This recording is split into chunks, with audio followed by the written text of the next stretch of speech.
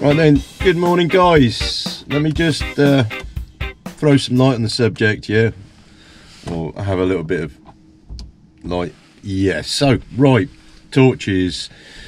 The blue spot 5-watt 280 lumen LED COB light. Yes, nice. Okay, now I've been test driving this, as I do with most things before I let you know what's going on. And the difference between, say, a directional beam light and a COB strip light is that you get a diffuse light. So it's dark now and you need torches. There's no doubt about it. You need that extra light so you can see what you're doing. One time we used to use oil lamps, didn't we, and then burning torches, stuff like that. Very limiting. Not till too recently ago there was things like mag lights, which weren't very good, and the stuff we used to use in the workshops would be a light bulb in a cage. But now technology for LEDs and technology for battery power and stuff like that is advanced. And yeah, I mean, it only seems like 10 years ago that you couldn't really see what you're doing. Now you can, can't you?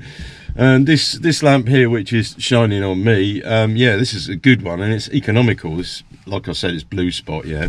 So it's 5-watt 280 lumens, and you don't need much more when you're looking or inspecting or even just doing repairs on the car, yeah.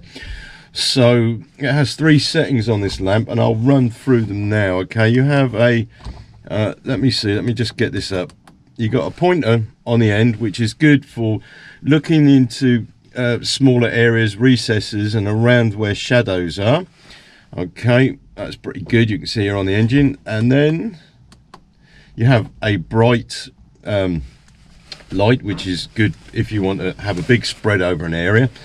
And then you have a little bit milder one, because what you don't want is a lot of reflection and causing shadows over, well, wherever you're working, basically. So it's not like the O-Light that I reviewed recently. This is actually just right for repairs and servicing, inspections and stuff like that, yeah.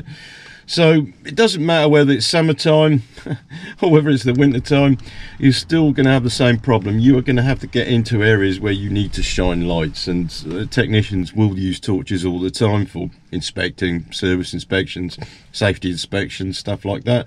It's only in the winter that you need to do it outside. Now this one I'm keeping in the car. I've also just installed a USB plug up in the lamp up here, so I can charge it while it's stored while I'm running. Yeah, so I can switch the lights on and charge it, believe it or not, because I'm going to use the light circuit. But it's there all the time for me when I need to do morning checks, oil or whatever, you know, levels and stuff like that. And then of course it's here in the car as an extra lamp that I'm throwing light on myself with. And of course it has, this is the good thing about it, okay, I'll just put it onto red. It has red, which is good for driving, yeah. So if I just maybe put a mirror up there, you can't really see it, but you can just about see what's going on without getting a glare. Now trucks have it too. They have a soft light, which is nighttime running lights, and that's exactly what this is, nighttime running, yeah. So I'll just bang it back onto to a soft light again, yeah. It's good. It has a lifetime guarantee on Blue Spot tools, but there are conditions with this. You have to register this torch and then go through the process, okay, when you buy it, and that would be on the packet anyway. Yeah, so yeah, it's got a USB plug thing, which is good now, isn't it? Because not only can you charge it up in the car, but you can also plug it into an adapter at home or at work. Yeah, and I like to charge this up at work. It saves me on electricity at home. So I'm impressed with that. A, because it's economical priced, and B, because it actually gives the right amount of light, rather than having something that's ridiculously bright, or having something that's a little bit too dim and just struggling to see what you're doing. Okay, so yeah, big thumbs up with this one, yeah. So if you're looking for a COB LED light, you do not need something like a lighthouse light, do you? You just need one that you can see what you're doing. Obviously, if you want to see at a distance, you want a tactical torch or a search and rescue torch.